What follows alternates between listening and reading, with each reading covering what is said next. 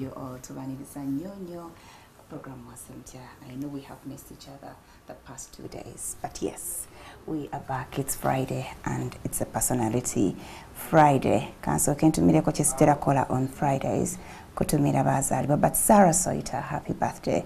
Sheila Naturinda, happy birthday. Jali Agava, Gabiro Molinda, Winters Nkanji, Charles Serunjoji, Ivan Aloysius, Walusimbi Evans, Mochibi, Freddie, Mirembe Mida.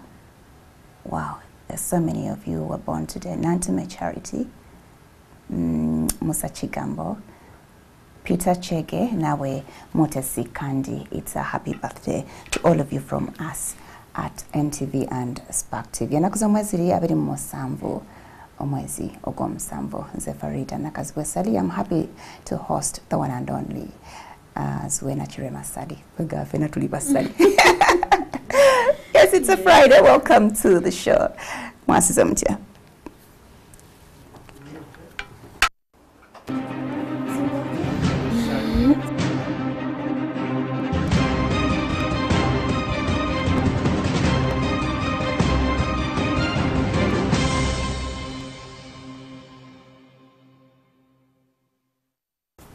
Okay, tuyingidewo nate mu studio nina mama. She's are you also a teacher? Okay, teacher at home. To my children. Yes, she's a mother, she's a baker, she's a wife, and she's a former TV show host. Welcome to the show, Thank Zuena. you, Farida. Ndulina kuita ne websabsa. Nedda sabusa. Ebyokola naina bingi. Concert ebawuuba. Concert etuuba. Tempa nabudde kola byange. Okay, kwegana tukuyingiridde saawe. No, it's all right. This time is fine. Okay. Wali buzibu. Katulo gwoba okola ki mu concert? Gwosalawo designs engoye zanayambala. Nedda. Tent tugiteeke wali. Nedda. Kati ngenda kola decoration ya gundi y'ekifo. VIP. The whole tent dome yonna. Katulo baba kusasula. Of course abansasula. At a discounted price. At a discounted price ate eza labor abera tazimpa. Bera mugamba zisigaze ezo. Kuba kati labor mbanga eyebbi. Okitegeera. Asasulira bintu. Asasulira bintu. Era mugamba zirika kuba manyo gena at the back of the door. Omarozi sikembot. Nedda. Okay, how are the later ones? They are fine. They are at school. Bali waka kwa bachali bato, but they are fine. Okay. Because Bebe bachitani. Amanyi mba following. Toddala. Amanya letters. A B C D E. So the baby is Iman. Yes. Okay. Bebe anyirira nnyo ennaku zino kiki storage. Alya bulungi. Mulabirira. Alya biki naffe tubaweeko. We are so much into organic foods. Tetulya bintu bya buto waka. So mostly it's more of era ngebya bulijjo matooke, lumonde, ebinyeebwa, bijanjaalo, nkoko. We balance and a lot of fruits. It's by choice. Yes, by choice. Okay. Mwagala okulaba nga tetulina gakaddiwa. Yes. Tukyalina okukola ssente. N'okulaba ku bazzukulu. Okay. Yes. Okay. Wano batuyita MWASUZE MUTYA. Tutunuulira abantu nga mmwe, tufuneyo obugambo bwammwe. Obutunyumira tulondemu ebirungi ebitali birungi bye tuwulira ebyo tubyesonyiwe. True. Yeah. Okay. So why did you run away from us? Because you were part of the team. At NTV. I didn't run. I didn't run away. Nali ngenze kuzaala my baby only 2 years, and before even that nali nkola ku NTV nali nkola ne cakes. Ngolwati tuzimanye ebiseera ebyo. Munange nali nzikola. Waliwo batoziwa nnyo I don't want to blow my own trumpet, so nedda cause most of the time nali ndi nnyo wano. Nga ndabira ddala sijja kubalansinga budde okukola cakes n'okubeera wano. So bwe nafunamu leave yange y'olubuto nensalawo mbeere self-employed, nensalawo kati kantunuulire cakes mbeere mu ekyo. Kati nga ndabira ddala obudde sijja kusobola bugabanyamu. Wagenda okipimamu nga kiri kireka kijja kukwata yosinga kino. Sijja kukwata okusinga kino, nensalawo nsigale mu cakes. Nesaabaddukako. Watusiibula. Oba toyombye otera okudda ky'oba olabira okomyewo. Yes. Oba akituniramu kiri nga you've had all the stories. Not really. Ennaku okubanga abantu abasinga ennaku yaabwe empitirivu when you listen to them. I'm done crying. Ennaku y'abantu kandi begiwuliriza nnyo ejja affecting eventually. After some time nagenda nendaba nga nkimanyiridde eky'abantu ekyokkaaba. Nagenda okutuuka nendaba nga it's really part of me. It's my work. But a lot of time was being consumed on my side. Nga ndabira ddala obudde obusinga mbumalira eno. Ng'abaana sikyabawa na family tokyaji. Yes.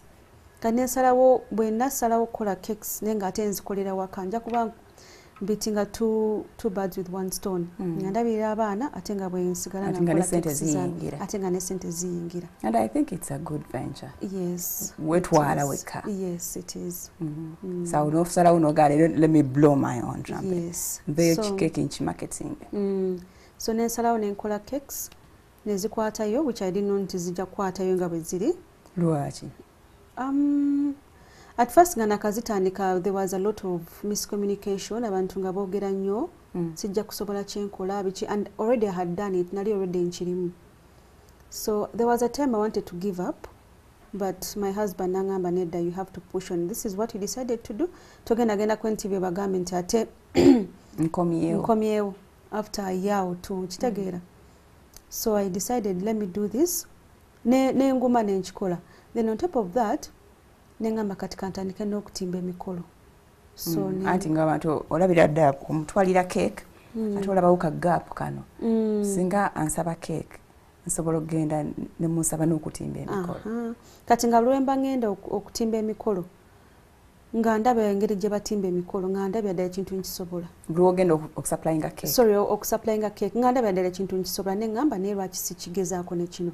So I had a friend eyali akirimba mwita Vicky. Ngorede mwali atimba ne mugamba nyamba onjigirize bino ebintu mubijjawa. Nanjigiriza so nentandika kati nkola cakes ne decoration at the same time. Oli muntu atyenye ebigambo. Bogamba nti abantu bayogera bingi tajja kusobola. No, that at first I did nali ntya nga ndabira ddala sina gyendaga but after some time nenkigumira kuba already bantu bayogera before way back abantu bali boogera nga twakasinkana ne Bebe biki ebya Miss Uganda abantu boogera nnyo. So I wasn't really scared. After some time naguma nenzijukira biri bye nayitamu byonna byonna nengamba manyi let me concentrate on what I want. Yes. So you do these things, you bake these cakes by yourself? Yes, by myself, but of course I have people who work with me. Yes, because it's a lot of work. The market is really expanded, it's really big, so akola bintu zekka. I had to get some people to work for me. Wagenda n'ozisoma? No. Engeri y'okuzikola? No, nina mukwano gwange yajja. In fact, my sister-in-law who came home nanjigiriza what to do. Then I think with cakes it's perfect that practicing that makes perfect. Tewali kirala. Okay. Agenda okuyigiriza go amugamba yazikola. Yazikola. Kati n'omugamba njagala kuyiga cake. Oli oyagala kuyiga for domestic. Nti omwami wange nyamufumbira ka cake once in a while. Tetujja kugenda kwetaaga gula cakes. That for domestic there was someone else. Waliwo omukyala yali abeerawo Kitante Flats. So twali tugendangayo kumukyalira nendaba nga akola cakes. Eyanjigiriza obwo obutono. Kati I wanted to make it like to turn it into a business like her. But she didn't have that time. Nga already ye munene ayina kwegamba she's really busy. So sister wa Bebe nasalawo ajje wakabere nga njigiriza. Yes. Nenga I had an idea. Ngomanyi nti nja kutwala direction eno one day. Yes. Okay. So genda mu leave ngeno tutadde. Oba wasooka kumayiza nogamba I don't think I can still continue. Ekyasinga bwe navaawo nga agenze mu leave okugenda okuzaala. Newe natuuka ye nentula ne ngamba naye lwaki seekozesa? I can use my name to market myself, you know. So I decided to use my brand to market. Ate ndooza kikuyambye nnyo. Nnyo. Kinyambi nnyo. Omwami obambi afubye okuzimarketing. Omukazi namuconvincing to stay around. Yes, he did. So much he did. Naye Bebe ono bwe mututijjirako kale bwe mweyagala yakusangawo. Twamitinga ku party ku Crane Chambers. There was a party ya Sing Miss Uganda yali agenda China. So that party yokumusibula. Miss Uganda. That is when you contested? Yes, 2002 January. That's when we met at Crane Chambers. Nagezako kunkwana nengana kwa nalinda abamuntu yalaze kuyimba alabika nete yayimba so simanyi what he had come because yalaze just kuchaka oba yamanyi ogenda aka yali akustalking nedda yangamba nti that was his first time okundaba nange yali first time yango mulaba so here we are muntu aze ansabye like out of the blue mbuziza then unsabe number just like that nengamba kano kamanyi you were in a sim. Yes, I had. Okay. Tojukira MTN ya to sponsoring that year Miss Uganda netuwa amasimu fenna. So that was like my first phone. So he talks to me nansabe number nengana ngane yadala we pankolo ngane panka kale nechoko panka ngo kitadde bali ngola yadala omuntu ayina dreads komeri ayambadde vest ko party oyambala vest bayine empale nga nene nga swag almost zero ngane yadala on a party omuntu ayambala tia vest is he okay? So he introducing Bebe. He didn't even introduce himself. He just said, hi, how are you? I'm fine. So how is the night? Gamba, it's okay. Nanga, can I please have your number? Gamba, no. So later that night, netugenda mu silk, neziramu nemusangayo. Nadamu nansabe number. Ngenda mugana yo manyi. Give me your number. Nja kukubiranga njagala mwejjako. Nampe number ye. So after some time he comes back, he starts talking to me. Then again, awo nyini mu silk. So after some time we are talking, twogera. Kati nangenda okulanga omuntu ono ayogera magezi naye nga bw'omulaba out, you will see a different picture altogether. Nengamba naye, okay fine. Someone number, nengamba nja kukubira. Then after like 2 days, nemukubira. Olonga nawe kakubya akalenzi. Nga ndaba ayogera bulungi. Nguyagala kuyira more of his ideas. He was more of an advisor. Okitegeera. Nga akamukubire tomanya. So I think they say the rest is history. After that, we met and we got to know each other more. Tewamugamba kwantisebo enviri zo ze zasinga okumputinga off, can you get rid of it? Samugamba get rid of it. Namugamba I didn't like your hair. I think that get rid of it was my dad. Namugamba azijjako nagamba nedda. Tajja kusobola. Ngayali mumalirivu. Olwo omutwale wadde after how long? After like a year and 3 months. I first took him ewa mama. Mama yena ngamba wabanga simu yaye ngabo ngamba. You can try. Gezaako buli kimu kyakugezaako. Ne muzeeyi yena soka mubuulira nga sina mutwala nemugamba muyimbi alina dread ali bwati nemugamba naye musiraamu. Naga waba musiraamu kitegeza n'enviira asobola okkiriza ozisalako kye yasooka okumbuuza. Nemugamba nja kwogera naye ndabe. So nemugamba nangamba hayi ekyo mukyerabira. Munkole byala byonna. Byonna bye mwagala mubikole n'ekyenviri mukiveeko. Kati ne ngamba muzeeyi aganye okusalako enviiri. Nangamba okay. Tadda wano. Yangamba kiri okay. Nja kutuula ne taata we tukyogereko. Nemugamba nedda ebintu ate ng'obiwanvuliza nnyo. Nanga nedda nti gw'olembeddeko gw'oyagala. Ezo enviiri zirina okuvaako. Nenziramu nemugamba nangamba nga tomubuuza nedda enviiri za guys zibadde ki? Kati ye ng'abeera ngamba nti community gy'alimu gy'atukulizaamu abantu bajja kuba bamusekerera. Oleeta otya omusajja awase mugundi muwalawo ng'alina dread musajja muyimbi. Nangamba n'okungamba mu mirimu gyonna ku nsi agenda okulanga okuyimba kwe kumukolera. Nemugamba ye daddy okuyimba kwe kumukolera. Nagamba teri kyayinza kuyiya. Maybe I can talk to him. Business. Nemubuulire waliwo ebintu bingi byasobola okukola nga tayimbye. Then after that nenvira ujja kulaba nga azisazeeko. Nemugamba daddy ekyenviri soke tukiveeko. After some time when they met, daddy agenda okulanga omuntu gwalaba nga muntu mulala nnyo compared to what he thought he was. Then era kati at the moment Bebe akubira muzeeyi ne banyumya bulungi nga sina na kyemanyi nti oba yamukubidde or anything kwegamba bakwatagana. I think it's because of his mind. He is so open-minded. Ate alowooza nga muntu mukulu more than his age. I think kyekyasinga bakwasaganya. Kati yakwenaga owaye enviiri zaffe tuzireke zirabika mwe muli amagezi. Yagenda kipowa mpola teyaddamu kyogerako. N'ebyomugala by'okuyimba nabyo yabivaako. Yabivaako yagenda okulaba nga at first ng'alaba nga enfuna nnungi mu kuyimba. N'agamba kale azonga asitakolera mu buyaayi ebyokulwana ebyokukola kye byetuswaza amanya ebisibyagala ebyokunywa enjaga. Nemugamba muzeeyi Bebe tanywa njaga. Omulaba nti engeri gyali he has a lot of energy netanywa njaga. Singa yali aginywa ndoza singa n'okufa yafadda. Kubanga energy gwakozesa mungi nnyo. Olowolereza kikyo.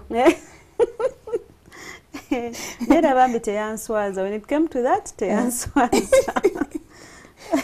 Okay, ne mutambuza tambuzaawo. Olonga akulengeza mu bya future. Obanga bikyali awo. A lot. Anengezayo like so much. Bebe twasinkana nga ndi kanga mena ali muwala muto nga ebintu ebisinga mbiraba bulabi nava Jinja nga Kampala njirabanga wanga bonobeera wa ngolinga omuzungu kyayita katala. Aha, akatala ko kali kanji. Simanya wavayo because of Miss Uganda. Yes, navayo because of Miss Uganda. Akatala ko auditioning eyo. Yes. Bwajja mu camp tewaddayo. Miss Jinja, yeah, when no, naddayo ko nembera Jinja nga mbera nkomawo because I had a friend in Kansanga nga mbera naye ninga ngenda ko Jinja nembera, but when I met Bebe nagamba atoina jogenda. Nenga nsigala mbera with my friends nenga he monitors my movements. Nozanga aloza wengende Jinja bajja kunziba. Yakwefunza. Yes. Waito ina wo muonera. Yakusobola. Yali okanata sumagira. Yeah. So wajja Jinja ni akuwaga obusimbe for Miss Uganda. I had friends. Nalisimanya kumanya nti wali auditions. I just had friends who were telling me they are going to audition nembagamba tugende. Bangamba gwe gwali mukyotala tebajja kukkiriza. Lwaki? Mbo ndi mukyotala. Abakyotala tebesimba. Simanya. Ali mukyotala oli mwerunya tebajja kukkiriza. Nengamba tugende bugenzi babagana nze njabba werekera. So in fact nze nagenda ngenze kuwerekera. Era mama namugamba ngenze kuwerekera mikwano gyange bagenze ku auditioning. Nagamba kale genda. So I went to audition to escort them. Natukayo ne bangamba andi nga tuli mu line ne bagamba me too. Ne bampandika amanya. So time comes to modo sina chemanyi. Bali bo bamanyi the sina chemanyi. Babi rehearsals babimanyi. Sina chemanyi. So I try to do what they are doing. Ngeno kula bagamba akono kamanyi. Ne banskayo. Wali katono nnyo. I was so small. I was so little. Ne banskayo ne bangamba oh so tomorrow is finals. Today was just training, tomorrow is finals. So we go for our finals. Ngendo kulaba nganza ayita mate nze nsinga Miss Jinja. Tebanyiga. One of my friends yanyiga till now we don't talk. Yanyiga. Then omulala we stayed in touch. Jali yeye yafuka mulokole. Oli mwennyina awulirira n'enjiri. But the other one we don't talk. So yeah, from there we came to Munyonyo. We camped for a month at Sudir's place. Then to contesting a Miss Uganda. Then that after party is when I met Bebe. Okay. Bebe ebyo wagwamu bigwe. Ate ne bikwatirayo. Oba yali destiny yo. I think so. Omanye ebintu ebimu tubigwamu nga bukyalina okuba ne you didn't intend to get there. So wali tosoma kuboga wajje Uganda erino Jinja nebanga kati second home. No longer first. Wali toli mu ssomero nti you had to go back to school. Nali nsoma. That's why I told you I used to go and come back. So when it came for time for university, nengamba kati we nagambira kati kanekwase kino. So I did tourism. Waliwo akafo Kansanga near where we used to stay. So I did tourism. Samala nakumala cause nga Bebe akutawani. Yeah. Bebe awe yayingira. Bebe yatulemesa emisomo.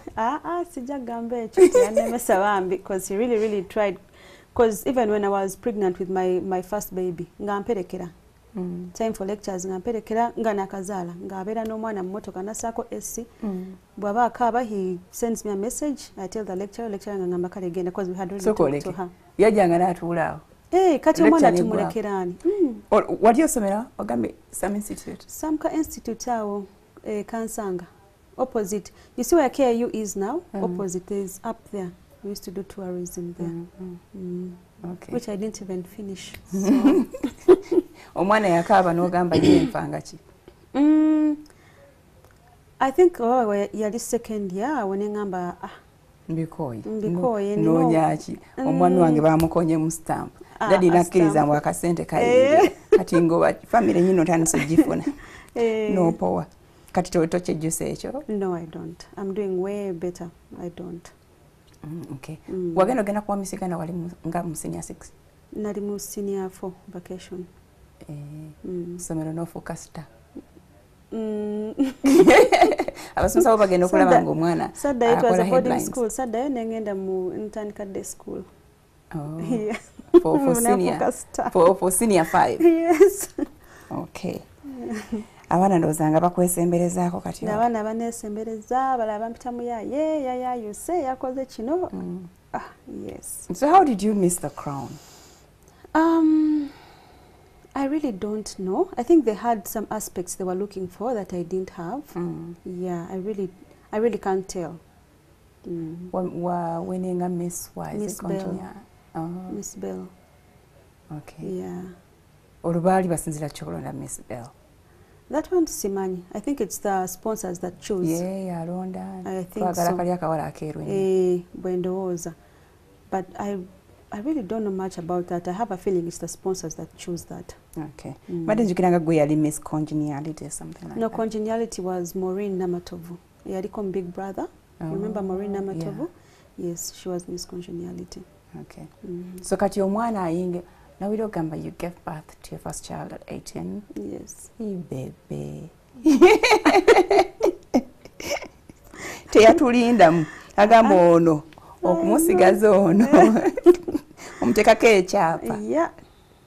Okay. And didn't you get shocked when you learned you were pregnant? I did, but nga wamanyi abasiraamu you cannot abort.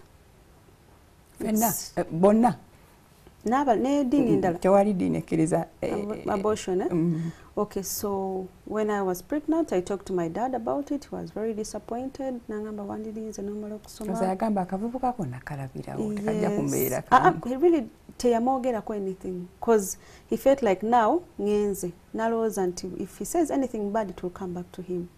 He just started blaming me. Nangamba singa wamala okusoma, singa bakola kino, singa bakola kiri, nga muzeeyi ndi lubuto kati tewali kye tuyinza kukola, ngenda kuzaala mwana. So I gave birth to my firstborn, Alpha. Olongo muvinze na in? Yes, I moved in. When I learned I'm pregnant, I had to move in. Then muzeeyi nagamba kale ekirungi omusajja mutegeevu, njogedde naye a few times, he's understanding, then it's okay. Kati njagala munkolere mulowooze about marriage because togenda kubeera nga abaana babayita batya? Bastards. Ozalafwa. Bastards. Ozalira ku lujja. So what we did, nga nkyalina lubuto lwa Alpha nga sinazaala, we talked about it ne Bebe nangamba, you know what? I think we should get married. So we got married nga ndi lubuto lwa Alpha, twakola nika. Then twamala okukola nika ne tugenda Crane Chambers ne tukola civil marriage. Amaba bwetyo wetwasubwa emmere. Bintu byali byampola. Bintu bya kikaka. But he keeps talking about another wedding, so maybe. So tetugwa musubi. Ate mugwa musubi. Ate katwabiyingiddemu katujja kwekolera keki zaffe na. Ojja kuba mugole tetujja kukkiriza. Tujja kuhiringa omulala abikole. Ojja kutuka alyolemu okugiyo. Nedda keki ogikola even a week before. N'ogiteekamu preservatives. Ate kuwoomera. Nedda. Nze bwe nfumba emmere kati empoomera. Really? Nze njifu. By the way, people say that nze njifumba n'enjirya. I don't know. Maybe kisinzira ku muntu. So tulinde embagejja. Both the introduction ceremony and yes, it will come. Inshallah. Okay. So kati oba oli awo ebyokusoma n'ogambye wannyo waawo olekyakuta maki exactly nga tebiyingira oba byonna nga tebiyingira basomesa obwongo buli ku mwana. Yes. Ate ng'omwami naye alina ogenda okukola. So nagenda okwekanga nga akola afternoons nga mornings n'okubeera mu lectures. Nyamugamba, you know what? Kambite. Yali alina omulimu omulala besides music? No, it was music. Of course, ng'omuvubuka omuto bw'abeera alina okuyiiya kubeezawo family ye. Genda nayiiya kino nayiiya kiri ng'olaba ssente ziyingira. Okay, yali alinayo obulala bw'ayiiyayiiya? Buntu obulala ng'omuvubuka bw'abeera. Naye nga si nti this nti alina kyayiiya kiri permanent oba ky'osobola okusongako olugalo. Naye nga yali ayiiya ng'omuvubuka bw'ayiiya. Nga manyina ogenda okuyiribanga engoye something like that? No. Nga manyi ogenda kati nga music we namutwala mu there are companies that used to like buy them as ringtones ngayinza ogenda n'abamatiza ne bayigulayo oluyimba lumu awo nomanya nti at least mufunye sente for something nagenda mu MTN abaguza idea and wait that's the kind of queer he used to musajja kujju nyo era nze buchanga to meeting I've never lacked nti mere waka nti amazzi nti masanyalazi batubanja never. He's the kind who will pay the bills on time and everything on time. Tata ina Zuena gamuduka ko wamula wali omulaze ko kutachi. Na mulaga ko ina gaddamu mbeera mbi. So kati mu media biyingira mu biti anti this guy kwebisere byo bali ba celeb. He's found someone and this someone is a Miss Uganda contestant. I think they saw us going out on several occasions. Wali totya kulaba naye? I was already in love nga sifayo bafanana atyo babagamba kinali sifayo. Wanga nawo ga yeah, I'm the girl with the celeb. So it is okay, you can take all the pictures you want. By the way, I was more of a celeb than him. Really? Yeah. He had just entered the music industry.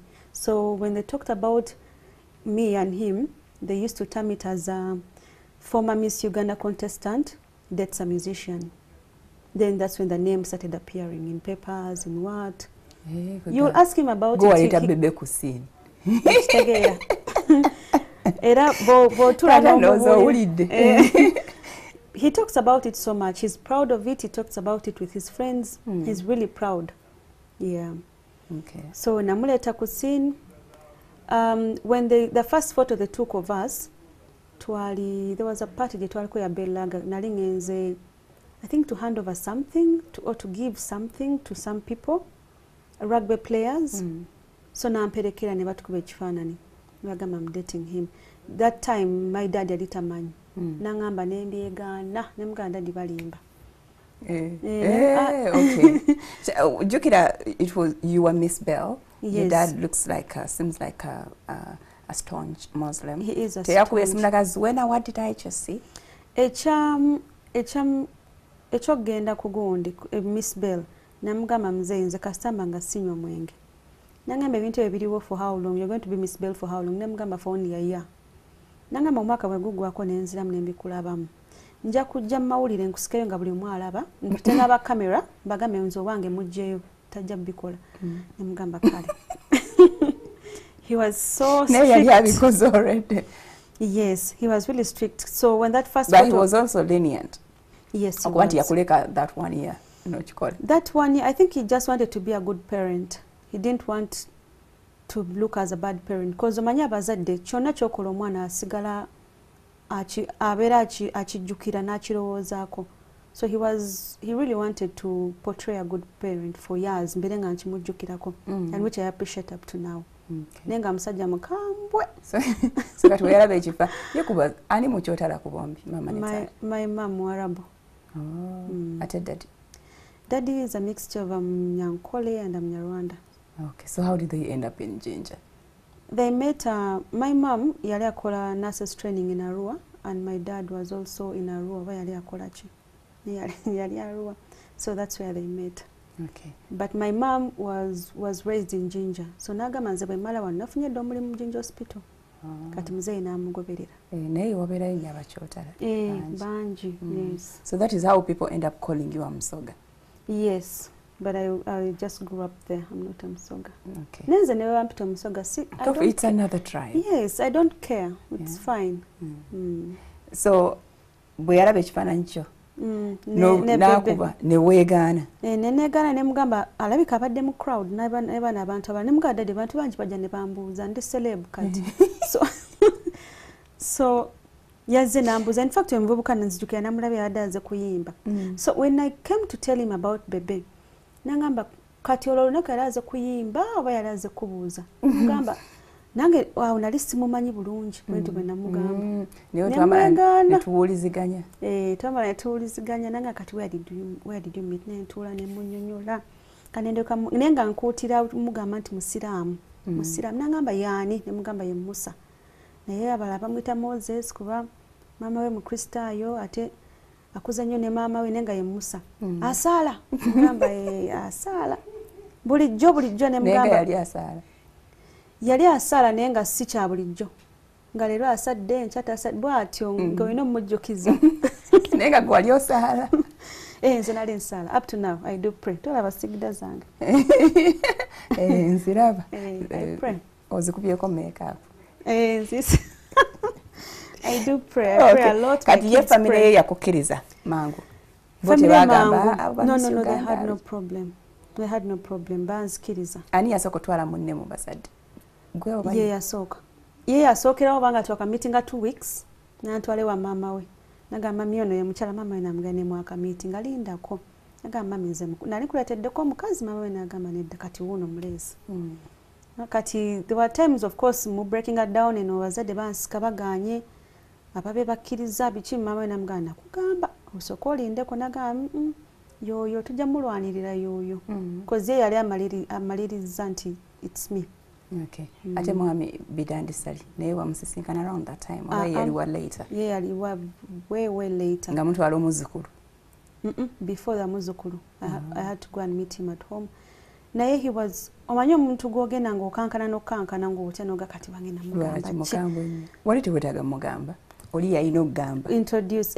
Naye nga of course abazadde atuuka n'akubuuza ebintu. So bwe twasooka okugendayo the first time we yandaba nenfukamira ne mubuuza. Kye yasooka okumbuuza ngamba oli mukyala musiraamu ne mugamba ye ndi musiraamu n'angamba kiwedde. Yagamba Musa kiwedde.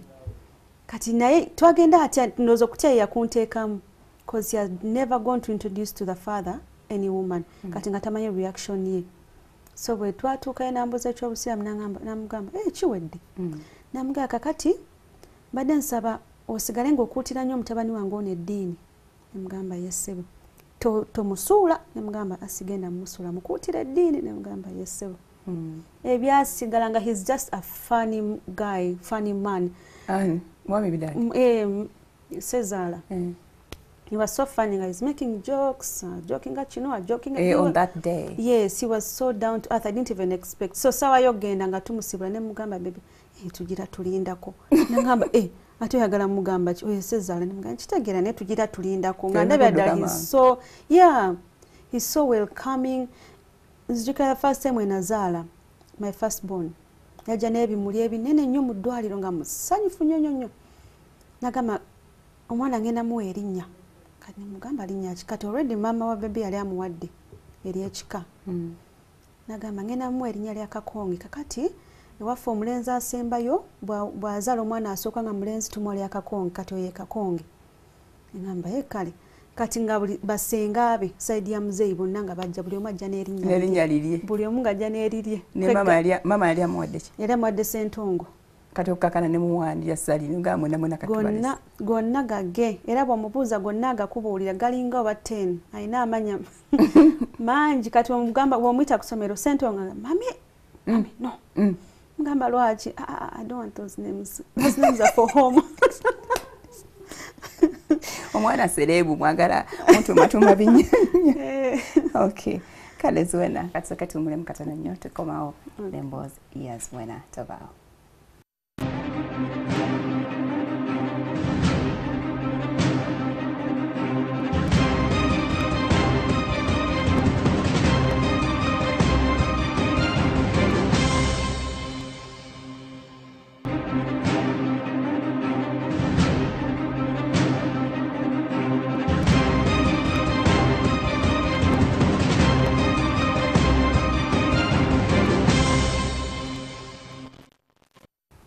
Okay, tuchake na maaso. Welcome.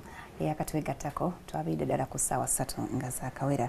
It's a few minutes past, so tukyaliwo until 11 o'clock. Ndine Zuena Chirama, all the way from Chiwatule. Simambera Chiwatule. Ntinda. Ntinda.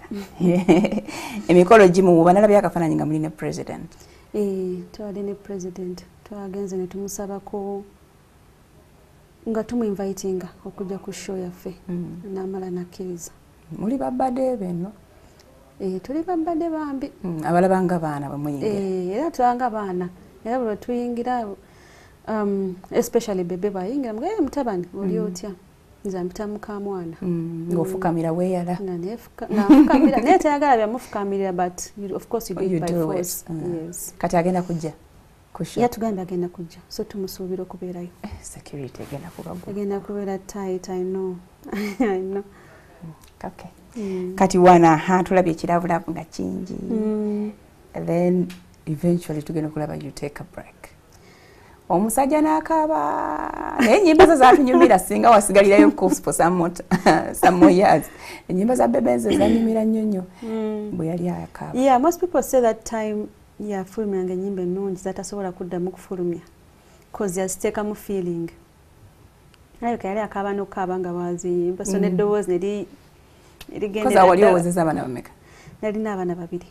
Nalina Alpha ne Beata, mulenzi n'omuwala.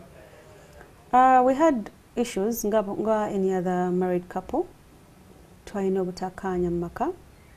Of course mutula ne mwogera. Naye ng'olaba munno gwe wali oyogera naye nga si oli gwe wasinkana ng'ebintu abiraba bulala nawe obiraba bulala. Of course he did go astray a bit. I talked to him. He was young. Atenga ne He was very young. He was really young. Oba yali 27 or 28 around there. He was really young. So nga njogera naye nga mulaba, he just promises I'll change, but he doesn't change. So nengamba manyi, let me give myself a break. I just samugamba nasoka nenkwata abaana nga bawumudde nembatwala ewa maama ejinja ewa muzeeyi. So I come back then after 2 days nemugaye kati ngenda gende wa abaana mbereko nabo kuwumula. Nangamba onoba nemugamba if that's a better word to use, yes, noba. Nangamba kati onodda nemugaye simanyi kangende mpumule mu kirowoozeeko. Nangamba kati oyina kusigula. Nemugamba nedda teri ansigula, but I feel like ebintu webandibadde you're just promising me but tokyuka, you know. Nga yajja leeta waka yakukubako ko kuluyi. Nedda babimanyi ebyabasajja but not kunkuba. Satanic byogera on TV because he's really totally a changed man. So I name parking ebintu byange era bwe nali ngenda yatula mu ddiro nangamba ojja kudda nemugamba nedda ssebo. Is that how confident you are? Abenchima tebatukyawa. Is that how confident you are? That's what I told him. Nangamba, yes, because I know you love me, you're going to come back. Nemugamba sebo. Kale katulabira bujena atutuusa. Nanga nze ngenze, but I really want you to take this time and think. Do you still want me in your home? Do you still love me? Do you want us to raise these kids together? Oba oli ku malala oli ku bibyo. Nga ndaya ddala music kati amulinnyo obwongo takyalaba nze ng'omukyala. You understand? So nenga kaneweemu ka break. Nenewamu ka break nengenda ewaka. Mwezi ogusooka ogwokubiri ogwokusatu nga mwoliziganya ku simu. When natuuka bwente ejjinja olunaku lwe natuuka najjamu sim card. The next day nengula sim card endala nenteekamu. Ebiseera ebyo nga sim card ya 13 ku street. Nenteekamu. Kati nga ate okubira abazadde. Neyeekaza.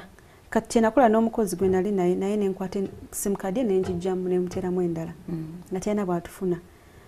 After like 3 months nakubira maama. Namugamba bannange abantu abajja okuwummula nga tebadda. Mama namugamba oli muntu mukulu. You know what happened. Ali wano but I think you guys need to talk. Namugamba kali navuga najja. Nze nengana namugamba mama gwe wagambe we need to talk. Sakugambe konti we need to talk ati ngoyogera naye. Era n'omugenyi. Era nayingira nze nenfuluma nembaleka neboogera. Because my mom has a shop in Jinja nengenda kudduka nembeereyo. Kati nenkubira maid nemugamba agenze mbwe agenze. Kati onadda nangamba enamba yange yagitutte lwampaka nemugamba kali nenjijjamu nenteekamu kaadi endala. Ngawa ng'onyiiga bubi. Nga muntu nkugambe ngenda kuwummula lwaki okitegeera. So nenjogera ne mama nemugamba mama kati kiki ekibadde onangamba. He told me he's sorry, he wants you guys back. Bichine mugamba mama Moses tomanyi. Tugenda kuddayo addemu byebimu. Nangamba neddamu ku chance nemugamba kati kano kengenza okuwummula mundeke mpumule pozi nga nawe mama onkoye. Nangamba sobola kukoowa. So mwezi ogwokuna ne guyingira ogwokutaano ogw'omukaaga. Naye nga he comes. ngajja nalaba abaana n'agenda oluusi ngajja n'abeera ku gate netugana omugulira nga wajjera ng'ogenda wekweka kati nga bajja emisana maama abagenze kula ne muzeeyi abagenze kula ffe nga tetumugulira ng'ayinza okukonkola n'akuba engombe n'akola ki n'abeerawo n'addayo n'avuga nga almost every day alina okuvuga n'ajja ejjinja naye ng'ate okujja ssaawa y'abazadde kuba bajja mubuuza ebibuuzo bingi so after 8 good months maama n'aŋŋamba naye omanyi you have kids genda oyogere naye if it's something you can rectify mudde mukuza abaana bammwe by this time I'm sure he has learned so one day he comes all the time nga ajja almost every day pozi ng'alina byakola eno but almost every day ng'amanyi okukeera ku makya n'avuga n'ajja ng'alinga yafuna omulimu ejjinja avuga ku makya olweggulo n'addayo so there was this one time nenzigulawo ne mugamba okay let's talk nangamba mbadde nsaba kunsonyiwa ne mugamba oyize nangamba nayiga dda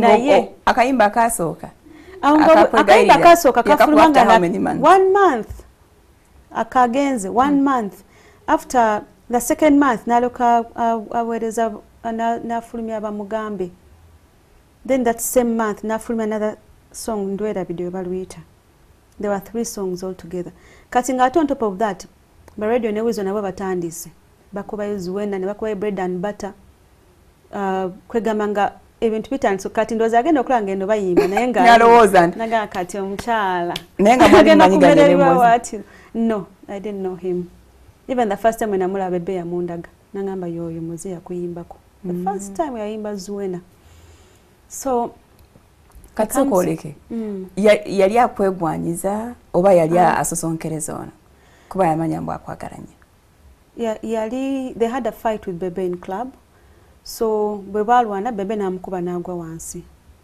kati okusituka kuli oba kuswala oba biki mpulira n'afuluma club then after like 2 days nabafulumya akakayimba ka Zuena so bamubuuza nako on radios bali bamubuuza nnyo on TVs on radios nga bamubuuza Zuena mumanyi n'agamba mumanyi kati there was a time twali ne Caritas nga tukola interview nga bamu interviewinga negamba I've got this chance kamubuuze mugamba sebo maybe nkumanyi nga because he said he grew up in Jinja maybe nkumanyi nga I really sijjukira picture ne ogamba nti omumanyi akayimba ke wakuba nangamba nedda goyinza okola ekintu notachikuutira kati abantu mamatiza nti gwe gwenyimbako nino kikuutiza nenkiteekako nti nkumanyi nekitambulirayo nakati oluyimba lwakwata nyali nina okwongerako waade oluyimba lukwate kati bwe yakuba kana kayimba Bebe teyamulumba bali redde balwana kati ye yaŋŋamba mbu yali ayagala he wanted to attack like n'agamba ekintu ekinasinga okuluma Bebe mukyala we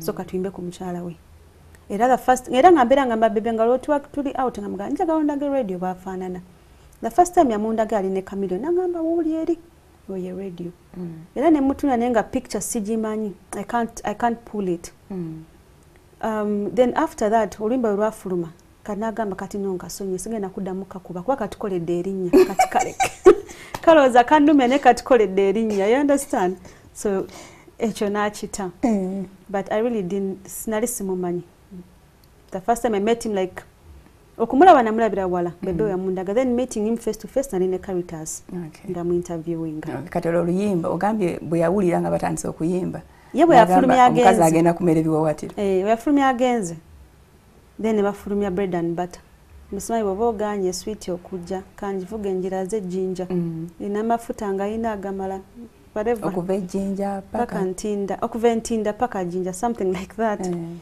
kati n'afulumya bamugambe so bwe yafulumya bamugambe then n'afulumya n'olulala kati ndowooza bwe yagambe yakati omukyalo nalabika agenda mmera ebiwawaatiro batandise omuyimbako nga nange bwe muyimbako let me fight for my marriage so when he came home after 8 months mama nangamba manyi kwata abaana oddayo ofumbe so he came we talked namugamba I really hope okyuse I really hope tugenda kwatagana sinti goli ku gundi ndala nange ndi ku ndala I hope tugenda kwatagana nangamba nkyuse I'm really a reformed person ali muto gabinje bimpaga but I really know now my family comes first so that's when I decided okay katika nkwata abana tukole ki oh wow hadn't seen that. Ng'okyali kapeti. Miss Uganda. So netuddayo ewaka nenfumba era nagamba mama nzimpayo mwezi gumu bwebigaana nkomawo nangamba kale. But when I came back, he was really a reformed person. He was totally changed. Nga Bebe yali tasaana kunaaza abaana nga anaaza abaana. Bintu bingi, you know, there was a lot. He really changed. Kati nga nze kyasinganga okunuma iswaite twakwatagana bulungi. But after that, nga tukwatagana tukolagana wamu ng'omukyala n'omwami balina okubeera. Of course mubaamu kino kiri, but nga tukwatagana ng'omwami n'omukyala bw'anaabeera. Nga mutuula ne mwogera. Ne tuteesa. That was the most important thing.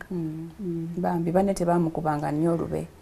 Around that time, bwe yayimbanga obuyimba nga oli musajja kika kigwaka. Of course, some friends of his used to tell him that, but Bebe ye muntu atafaayo bw'aba ayagala ekintu, he will chase his dream. He doesn't care what others say.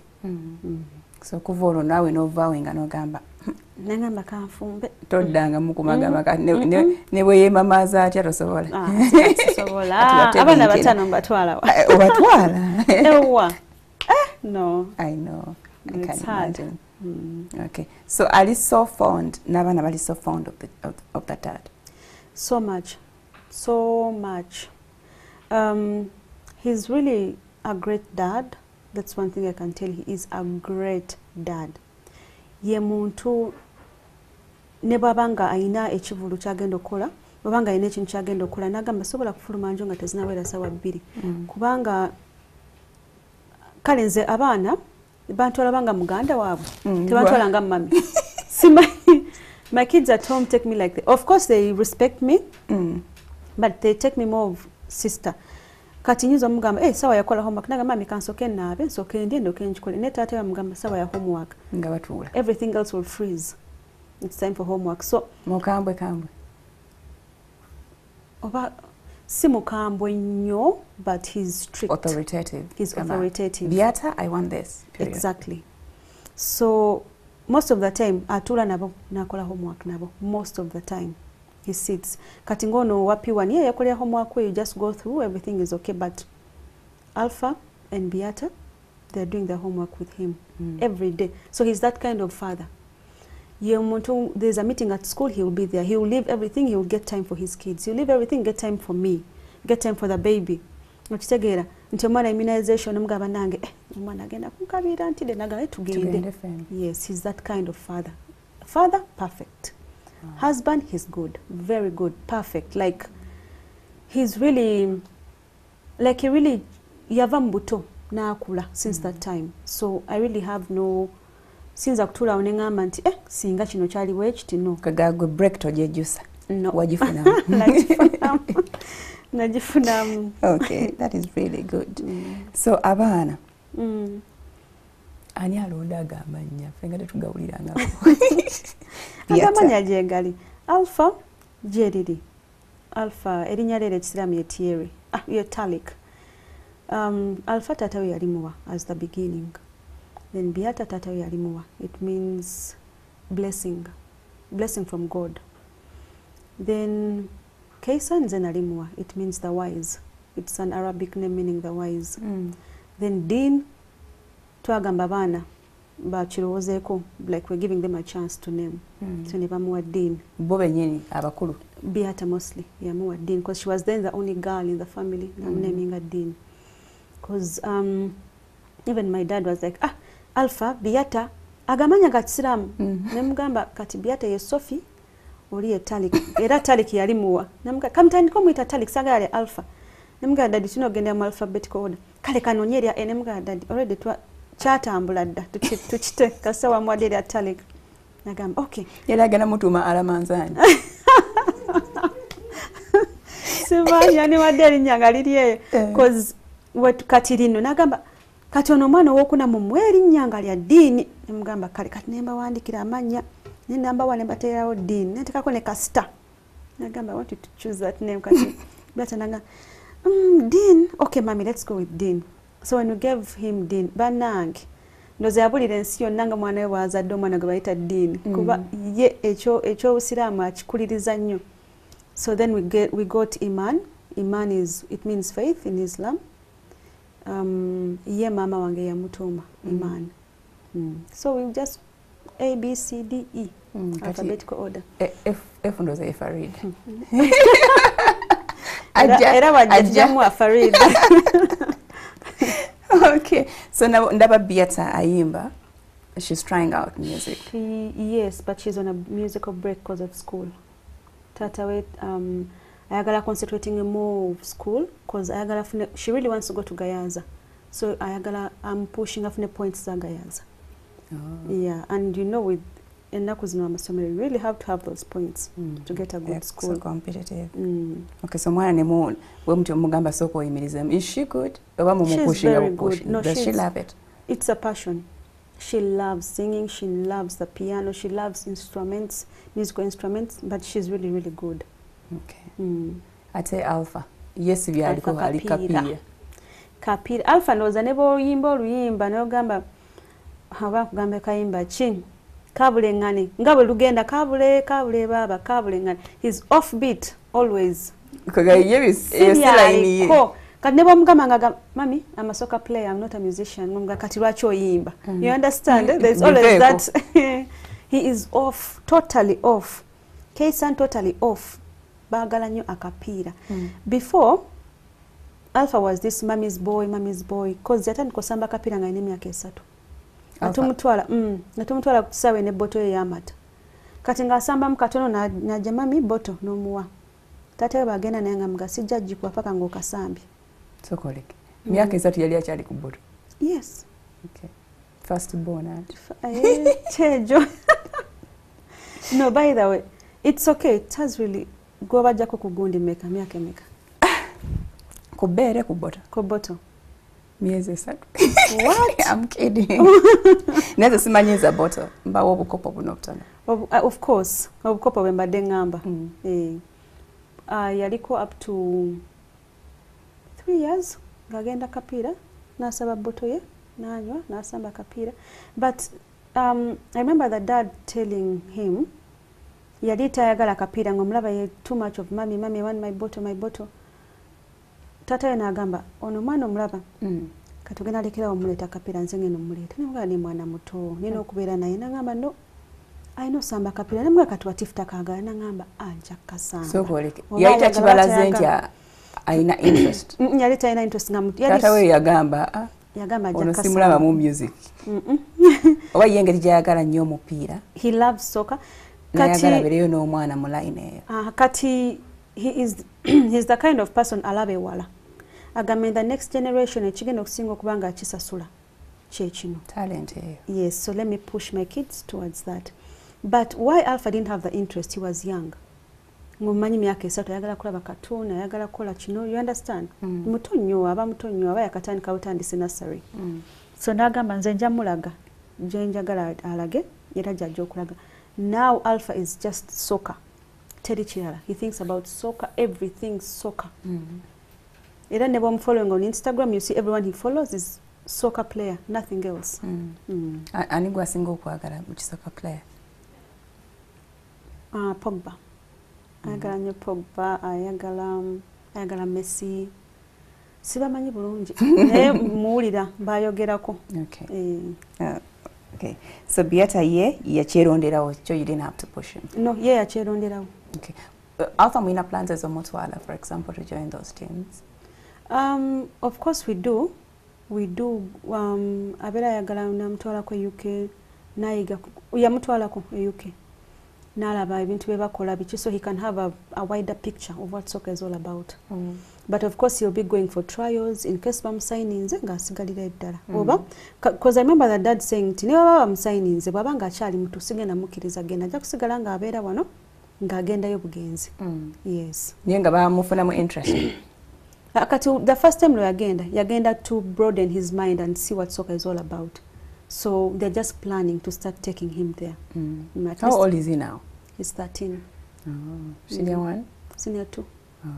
Okuziza ate muwanvu muzibu. Muwanvu asinga n'obuwanvu. Akufukamirira simanyi? Because oli sister, big sister. Big sister. No. Okay, Kaysan kati ye kikyamanyi naye football. Soccer. because he already started naye atandika ku 3 years. So he's into soccer too. Okay. Bombi bali ku pro line. Oh, okay. I'm seeing them joining Barcelona. Because that how go Arsenal. Arsenal. Okay. Musajja wattu. Arsenal nga bagiri bubi ennaku zino ndoza lwe baje kuba gotowe Alpha baka. is Manu. Kesan is Alia olusi Manu olusi Arsenal kati daddy wabeerawo abeera Arsenal. Mami wabeerawo Manu. Sorry, Alpha wabeerawo Manu, but Alpha is Manu. Okay.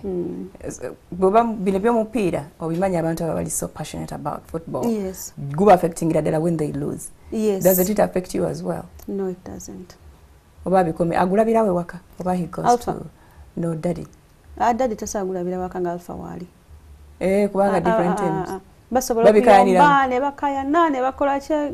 So everyone is like, hey, what's going on? Dilo libadi kutoa omuliro. You understand? So talabira waka. Agenda mikwano je nalaba ne mikwano je omu problem. Bakoma nga bamukubye ate ennaku zino. Babadde babaka. Iwe bamukuba nga nkubira simu Alpha atunula.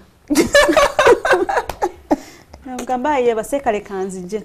Baba chanaba ngamba mpereza ka WhatsApp nga yebasa. Ngamba kale. Ngamweleza yebasa nga ayingira. Oyo, mwana ateka ku pressure. Wala benda kuzonna pressure because of that boy. Asa yabyeretere. Yabyeretere. Okay, Zuena kati dem tumule mu katano nnyo. Okay. Tapa.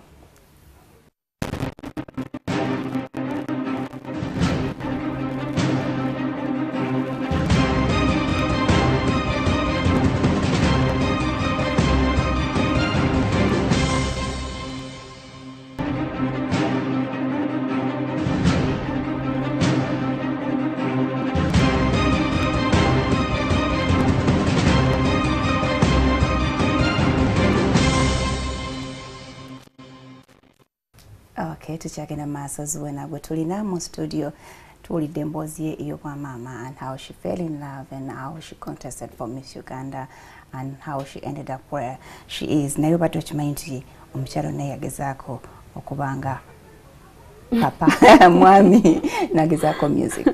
She sang nayagala nnyo akayimbako kamata. Simanyi oba gwe wakanyumisa oba Ayton. Simanyi naye nga nakaagala kati soke tukarabe tulabeko Zuena bwe yayimba, then she can tell us about what happened to her music career. Jagala omusajja omulungi omuteefu mwagale anjagale jagala alina ekitiibwa atanyiza bambi omwesigwa nga wampisa tuliddawa embeera ng'ekyuse ng'ofunye amabanja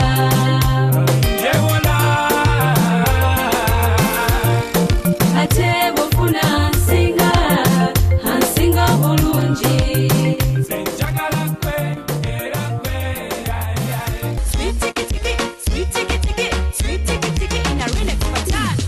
nkwata mpola ntawa nsana kubanjika laba wano wansimba mpulira muli ngenda kati no enkulabye sembera nkulage omukwano gwendese bulijjo nalinda gwe I love the way you make me high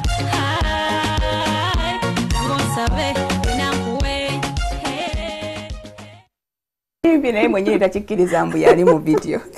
Wow. Don't you miss it? No.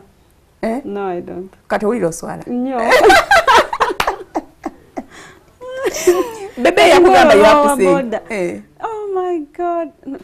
Video Twagenda ku YouTube ne weeraba ko olaba views zo zituuseewa. No, sagala nabiraba. No. So koleke. So kati wali oli awo n'ogamba. Nali mperekeranga Bebe mu studio. So nensanga ba Ayton nga bayimba biki Bebe nabagamba, you know what? Onaso kukola ki? Nze nabagamba by the kakantu so kayimba nagamba igezaako nekakola ate nekakwatira ne Ako kenyine kamata. Kamata. So nekakwatirayo. Kali kayimba ka already nga kafuluma. No, they had written something, so I just had to feature in it. Mwali mu studio. Okay. Excuse me. It's okay. Can we get you some water? Yes. Okay, please do. Baulite bajagalera. No, it's okay. So yo akayimba okawulidde, sorry about that, akayimba okalabye ka Zuena yayimba obuyimba bubiri bwe nalabyeko at least so far. Yayimba Mata yakayimba n'aba bavubuka Aiton and Rainman. I don't know by the way what happened to them. I loved their voices so much. Nayimba owa boda ko yakayimba bwomu boda ino kebera that video yali murasta. Okay, so murasta such they yali nakubya obukete nagezaako she pulled all those bull strokes. Dan kadema tukubira obuyimba obwo as she organizes herself and come back to Bollywood journey ya music. What happened? Okay, Dan, you can give us that music once again.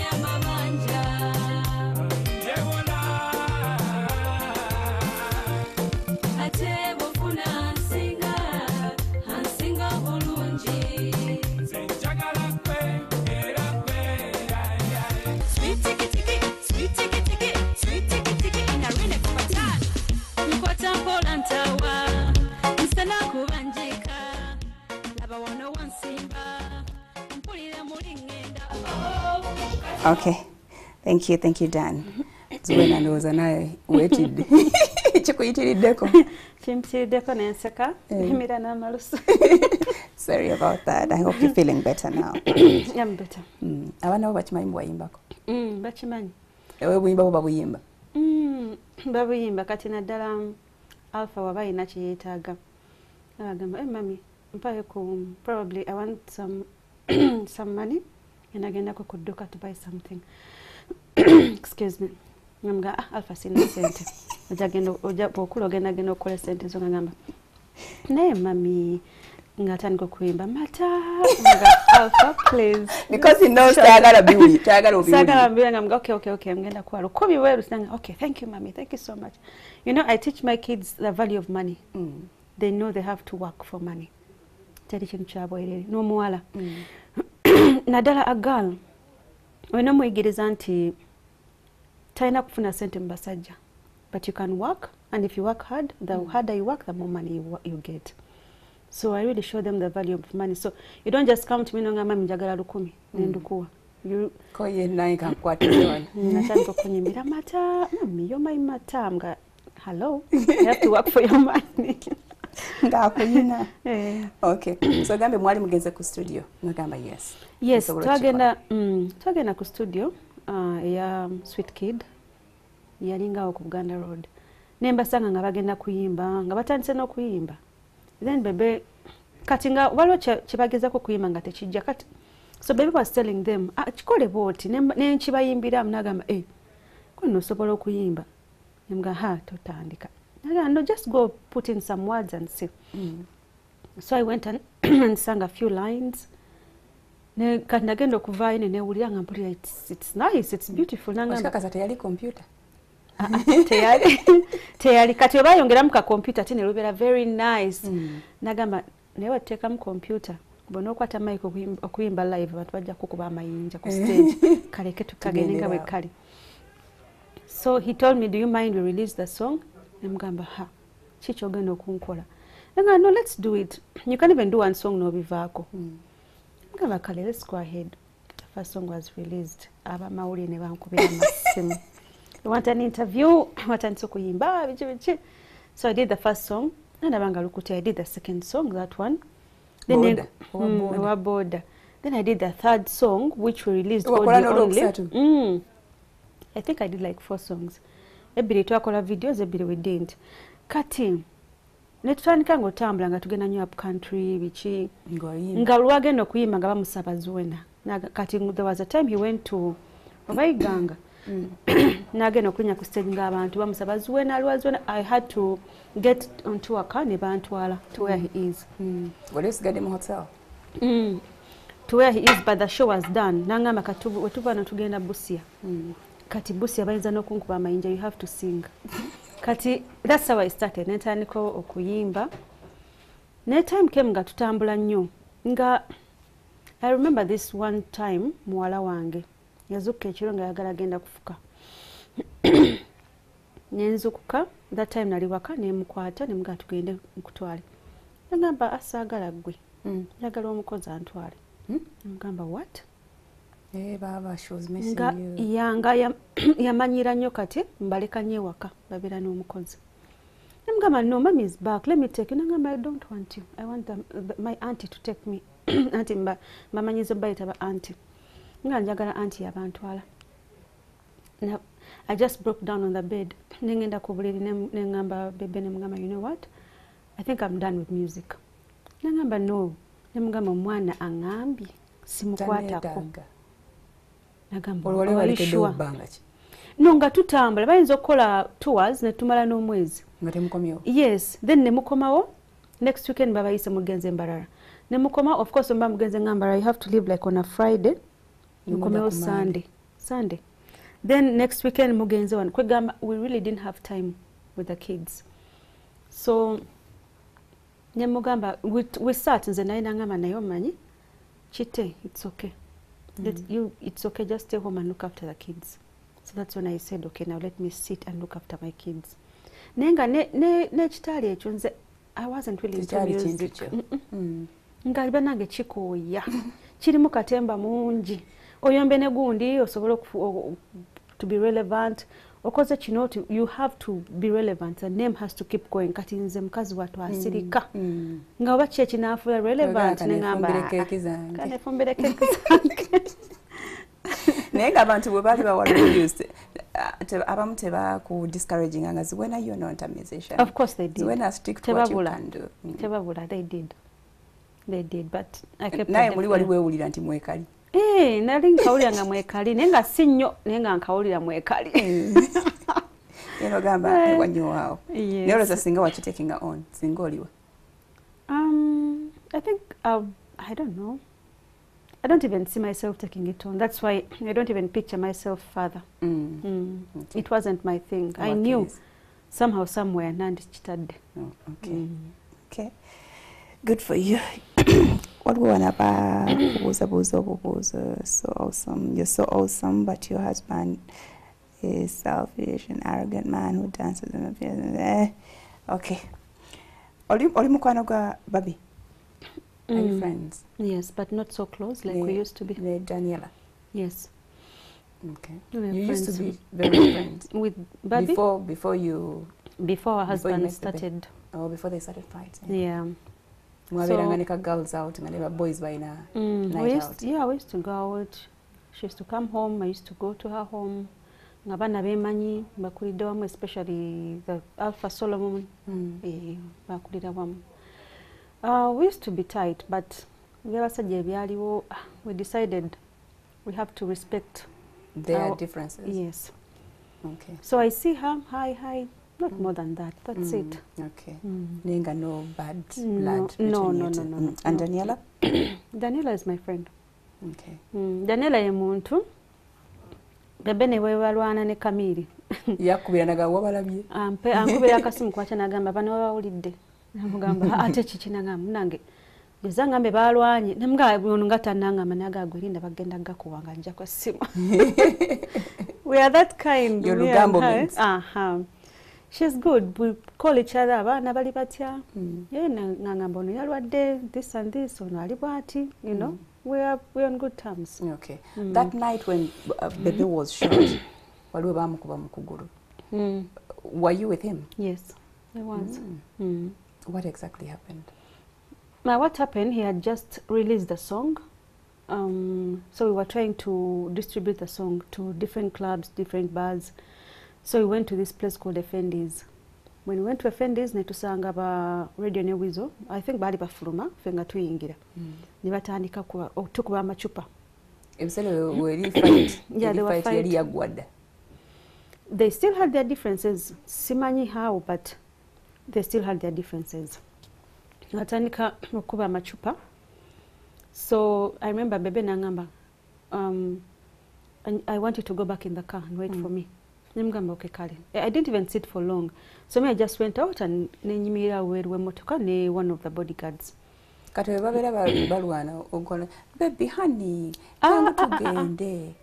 I really I used to be like that. Ngamba hani vayo bagenda kukuba vayo ngamba genda otule kugambe vayo genda otule omusajja tamalaga tambula na avaawo. Kambalagireko bwe. Kati nga I do what he tells me. So this time nangamba genda ku motoka nengenda ku motoka ne Cobra. So when ali ku motoka na within a few minutes ne bavaayo. Nagamba abana bagala nnyo okulwana tuve wano. So we twayingira mu motoka. Nanga nayo manyi we were going to, is it Koboko? He had a concert in Koboko. Nangamba genda ku what's that place called? Nakumat. Genda ku Nakumat. Ojira okola shopping ye waka grocery shopping kati gwe genda ne motoka nze kazinga ntambula. Yes. So I drove. Olwacha yagala okulwana. Nyagamba laga nti yetaddusa agenda tambulawo. Tulabe kye banaakola. So me I drove nengenda ku Nakumat. So he came walking with the bouncers which ndali nakaparkinga bwenti nga nali nzija mu hills nga nyambala sapatu nyingire mu Nakumat. Ndaba waliwo omuvubuka gwe twali tubeera naye nadduka nangamba tata afa bamukubya amasasi abafudda simanyi asasamaza. That shock. Bamukubya amasasi abafudde simanyi nenga tonazireka kuba nali nakakwata sandals nteke wansi nyambale oba nazisuula. I have no idea n'ekisimuzo n'ekireka mu motoka. I just ran back. Obongo tebangamba nti oyine motoka vuga, it's faster. No, I just ran back. So nentuuka nensanga Cobra nga bamukubya ali ku ttaka amasasi nenga akwata ku lubuto wokka waakwata ne mugamba Cobra kinanga abatukubya amasasi. Nga tata Alpha aliwa nangamba simanyi. Nga abantu bali ku ttaka bangi nga buli gwe nkwatako nga tata Alpha aliwa simanyi. Tata Alpha aliwa simanyi nga it was like a war scene. So I see this one nali nkyabuuza Darius. Darius najja nangamba Mama Alpha, do yourself a favor, do motoka ovuge wano. Nemugamba sigenda bawo Darius. Nemugamba sigenda bawo nga sebe tata Alpha nangamba bamutute mu ddwaliro. Nemugamba ali bulungi. Nangamba nedda bamukubya amasasi. Nemugamba bamukubya nangamba simanyi naye bamutute mu ddwaliro. Nemugamba ddwaliro kinangamba simanyi, but the nearest is in Nsambya. So go to Nsambya. Nojjukira emmotoka. Awo nga mukwano gwange nali ne mukwano gwange ng'agivuze azze we tuli. Natula tuzi motoka ne mugamba fuluma. Darius nangamba nedda ssebo. Nedda nyaba togenda givuga. Nanfulumya. Nantuuze mabega nagivuga. up to Nsambe kutuuka Nsambe ndaba muntu ali kagaali nenga yeebase nenga ndaba omusaayi gutonya ku tiles wansi. So that's when I asked him, banange ki ekigenda mu maaso nanga munange omupoliisi atukubye amasasi agambye mbu simanyi wano bulijjo tukola akavuyo ne mugamba siyenza alabika agamba baani ba radio ne Wizo kwa nabo balina dread. So I tried to explain to him, he refused, he just opened fire. Naye yakuba abantu bangi kozi yakuba Bebe n'akuba omusirikale gwe yali naye n'akuba bodyguard wa Bebe babiri then n'akuba ne waliwo omuvubuka omulala abeera ayita Bebe anko kati bonna be yakuba.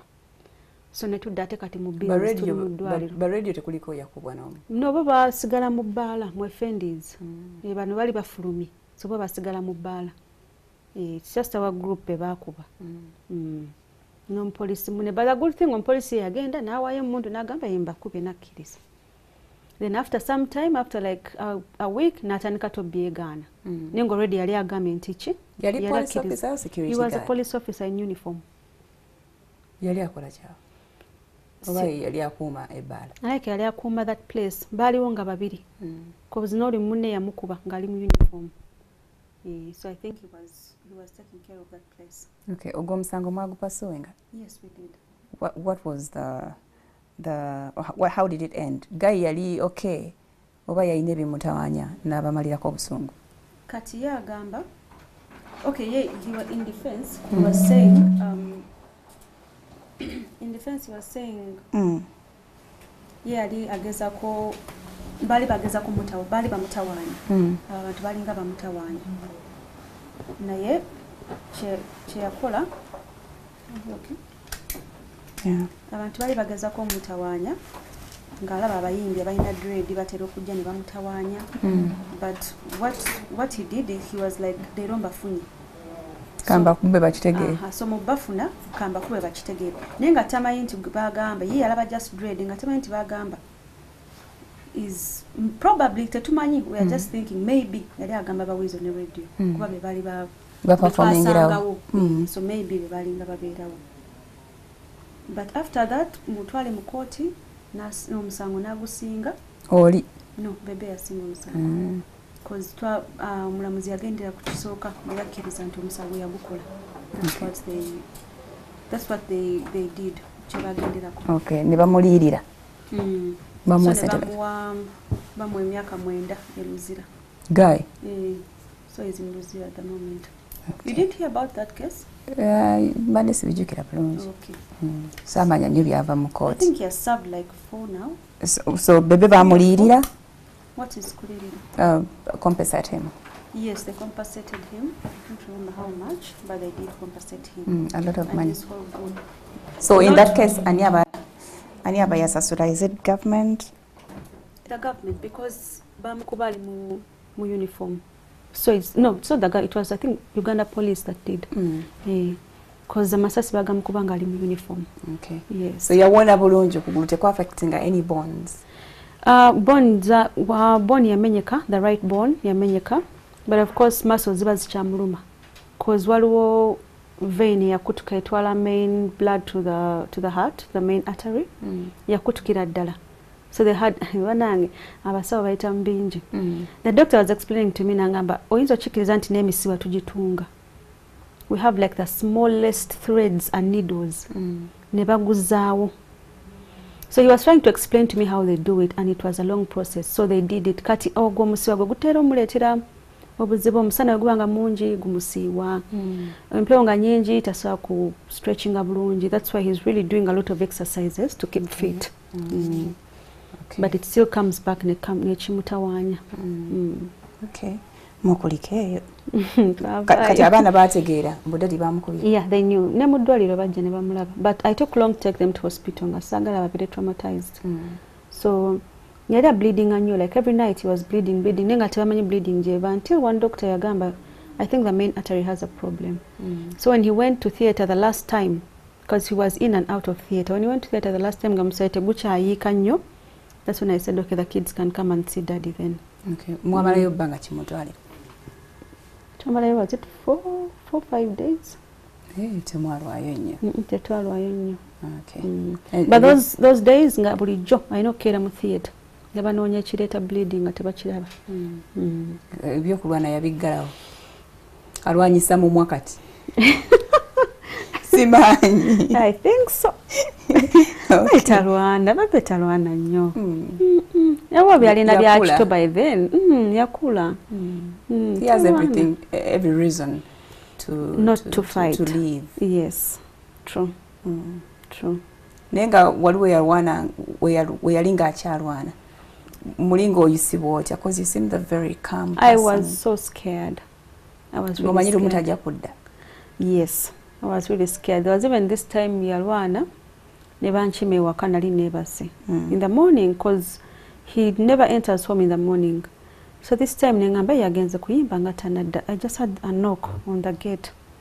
Nengamba kati there's a problem. I was so scared. Era bwe yajja bw'ati mukwano gwe nagamba Bebe ali mu ddwaliro bamukubye ne mugamba njagala mazima. Mulamu oba si mulamu? Nangamba mulamu. Mugamba naawona nangamba yes. I was in my night dress, nakwata just lace nenteekako ne t-shirt kungulu ne sandals nenyingira emmotoka nantwala mu ddwaliro. But lucky enough he was okay. Nere ngaerebye ebyo kulwana, but that was years ago. Kati bwe yalwana nga daddy takubya naga mwana wange onjagaza ki. Nnyo. Ate twalire bamukubye. Ate muli bulungi. You want us to come tubalabe? You want this? He was bambi kyamukosanga nnyo. But kati Bebe omuntu atuula n'abeerawo n'alaba abantu abalwana naga kati abo balwanira ki? Baana bato exactly nogamba yeerabidde naye yabiremu bajja kutereera exactly but ndowooza tajjukira nakujjukira nti yali alwanyeeko. Is it hard work being Bebe's wife? No, it's not. It's not at all. Fe tubeeraliikira mu bakyala b'abasereebu tulowooza nammwe mutataganyizibwa ebibeerawo, for example the media. No. If you learn the media, you know how to play around it. Yes, especially social media, not this other media, social media. Social media is the kind that can either break you or make you. So it's up to you to make your decision. It's up to you to know how to play your game. Abantu bajja kujja bakuvume bakole buli kye baagala. Bw'obanga oli weak at heart, you will embrace all the insults and they will break you. But if you're strong at heart, use those insults to step forward. Musaaga. Ne bw'ogendako ku page ng'olaba abantu bamuvuma waba ataddeyo something controversial. Tobeera onogamba kaye okasinga teyakitaddeyo. No. By the way, Bebe calculating buli kyateekayo tamala gasuulayo kintu. Tugalumiza bwerere mutwe. Buli kyateeka yabasooka n'akisomamu n'akiyitamu n'akitegeera bulungi. Naga kati kankisuule. Kati bano be bagenda okuvuma bano bajja kukitegeera bano bafara it's okay. Exactly. Whatever they pick out of it. Yes. But n'asuulayo n'adderi n'alaba bu comments nga bwanywa kasoda. By the way, ne comments azibeerako nnyo. Sometimes when he gets time he goes through them. Sometimes he doesn't. Ye kasaba wadde point ye. So it's up to you to see it the way you see it. Okay. Atuddemu tuwummulemu we come back with the last segment. Oba tubawa omukisa bakubuuzeeko. Are you interested? It's okay. It's okay. All right. Tobao.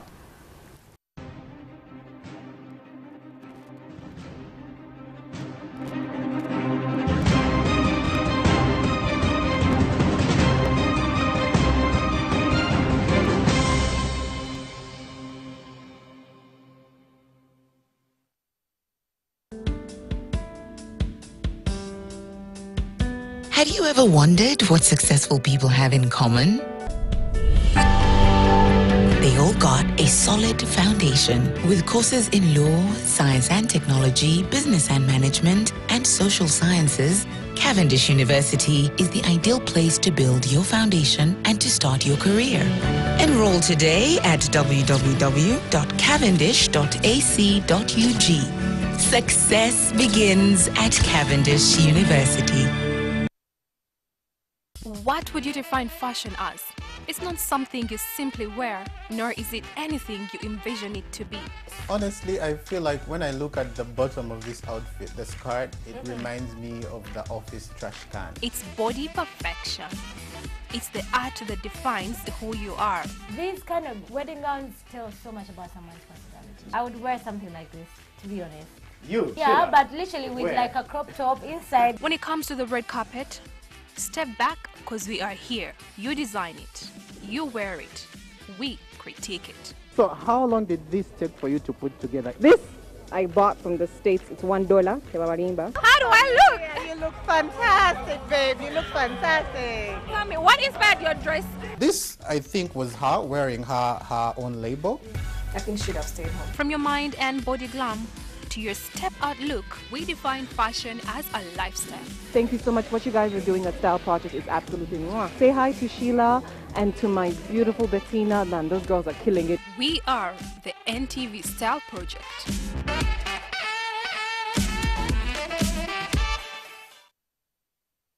On the next episode is brought to you by Kiri Soda. Let's celebrate life. On the next episode. And there he goes. Oh yeah. So then, are we going for a little dip over at the hot springs the way we want it? There you go again with the thermal springs. Mom went out to God knows where, and the house is in a mess, Lencho. I really have 1,000 things to do here. Yada, yada. Oh, Maria Laura, you never really do anything. Come look me in the eyes, Honasu. Do you know any guy who's more foolish than yours truly? Kiri Soda in 4 different flavors: lemon, mixed berry, orange, and Kiri Cola. Celebrate life with Kiri Soda. Let's celebrate life.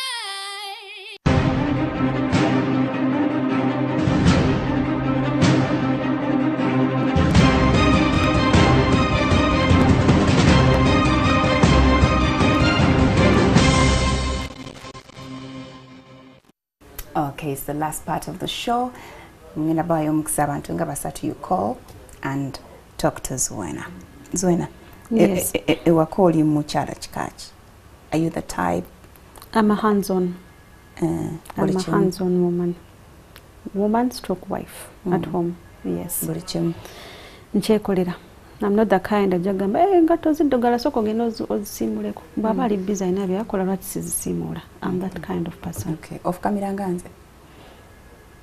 Sometimes Saka kulimba mami sala ngambe wayogedde byaki. Sometimes I do. Yes. But he's not the kind of soul kugamba lwaki tofu camera.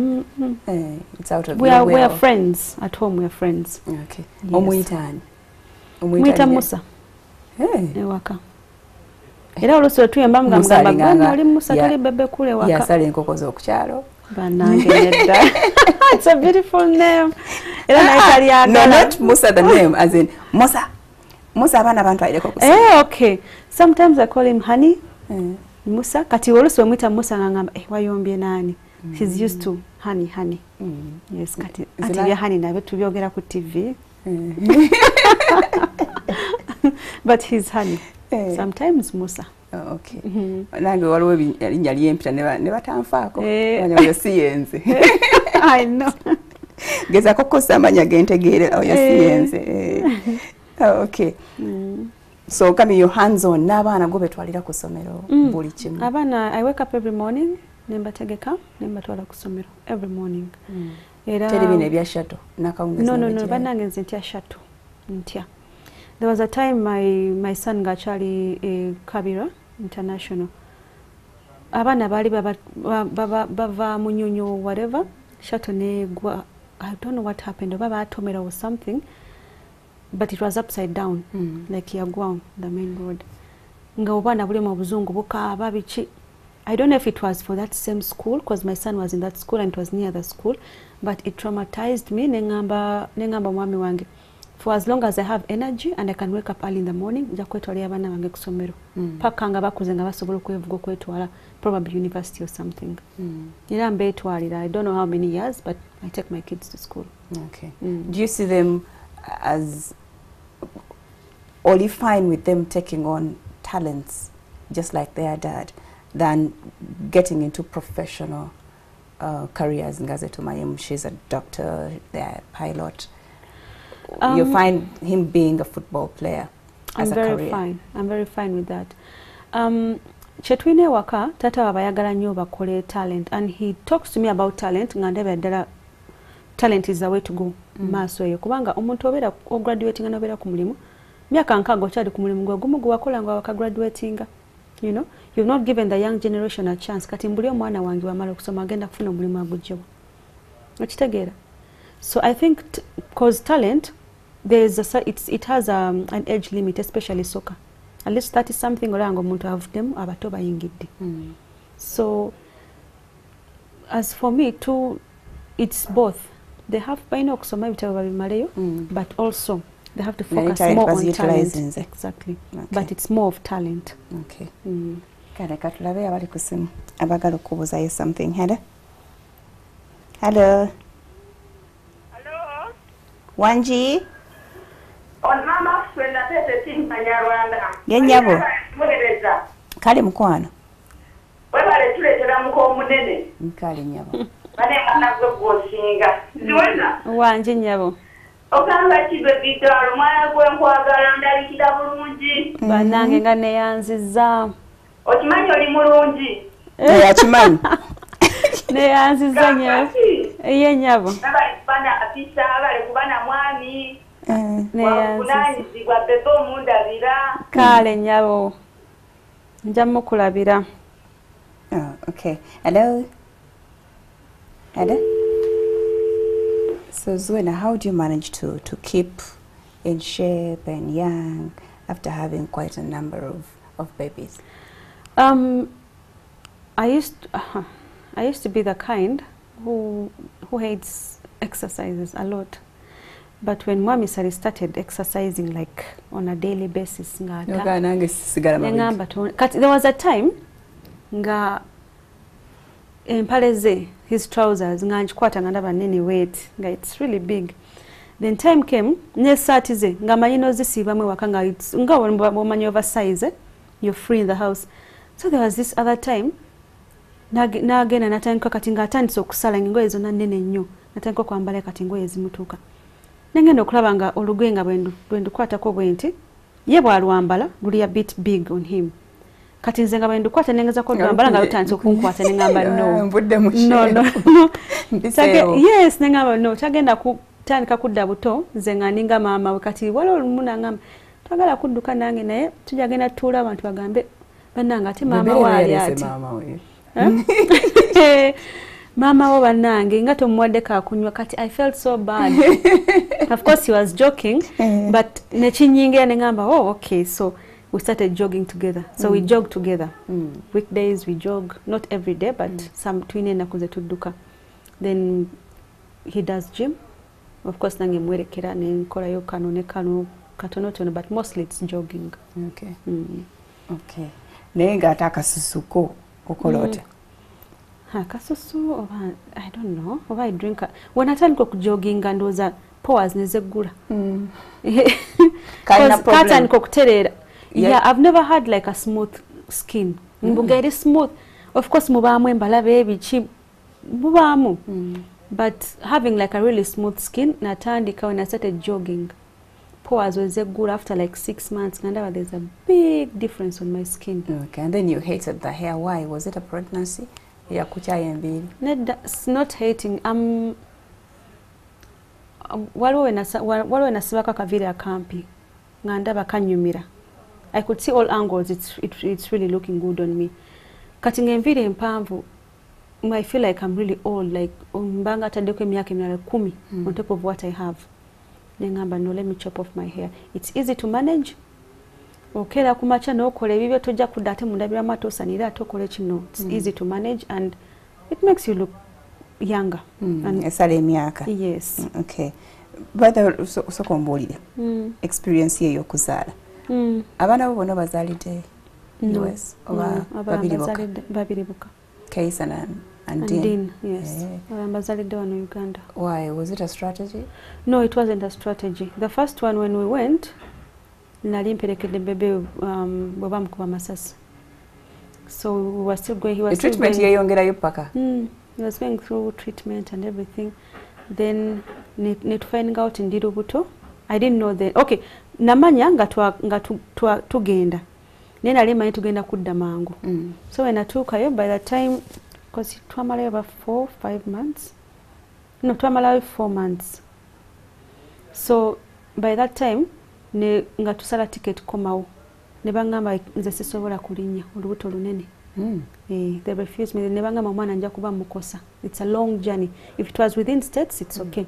It was a long journey. Brain eba ekyali nto nnyo sisobola mubuusa. So netusalawo nenzalira. The good thing I had insurance. Kyatuyamba kubanga it's very expensive okuzalirayo. So I had insurance, I used it. Nenzalirayo Goni Kaisan. Okay, you had insurance wavana ye no? Wano. Nevana yo wano. Oh. Okay. And then no okubiri no gamba. What about your benefits ezokuzalirayo? No, not or it was also another coincidence? No, for him I had a bleeding problem. When Nazalira Kaisan, I bled a lot, like so much. Nazalira Alpha, ne Kaisan, I bled a lot. So my history of bleeding was really bad. Nentia. Nengamba kati okuddamu okuzaalira e Uganda. Ngorede gundi yange yali ekyaliko. My insurance yali ekyaliko. Nengamba, why don't I use this chance and still use the insurance? So when Azala did, nebangamba, I've stabilized. The bleeding has stabilized. So I'm fine now. Nengamba imbadde ntira werere. That's why man namazalira wano and there was really no problem. Yes. And imagine to amza because emirimu gyako overwhelming. Your business yali yakuteyo. Ate it was season. Who Iman? Of course, season, business, but most of all, it wasn't my liking to muzalireri. Uganda is home. Nganjagala, we go through the pregnancy and everything as a family. You know that pampering balabe bananga kuzali America si changu. Oberayo weka oli munju weka abantu bagenza kukola you alone olinga omayenga bonobere luzira nengo osobola okufuluma ko notambula kwebweru. That's it. It's not what people think it is. It's not at all. Try to manage. It was a choice you guys made. It wasn't. But abani ba Trump.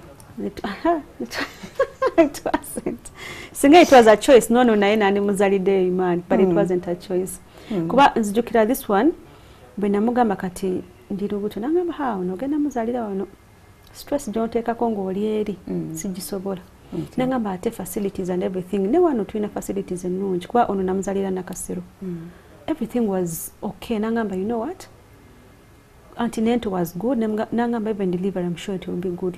Let's stick here. Because he has always wanted our kids to be born here. But just because Olea Soka, it was a coincidence for Kaisan. Okay, and that bride baby shower they threw you, was it a surprise? It was a surprise. Organized by Bebe? By Bebe, my sister and my friends. Okay. Because my sister, she's into fashion, atunge ngoye. Mimi, anzirako. So yanimba nti agenda antwala for a photo shoot. Na atungira n'olugoye nensanyuka ne mugamba kati nno kanono kayinza kwanga ka last born kange kati nkubira ddala ebifaananyi ebirungi.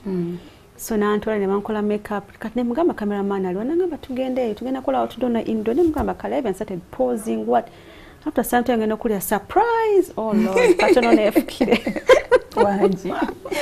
Fuka nyumba. I did not take my mobile olubuto. The baby is pressing on that. On the bladder.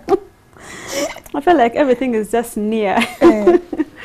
Yeah. But it was a surprise. Yeah, my friends flew in. My friend Mimi Doha, she flew in. My other friend Sukisa all the way from London, they flew in.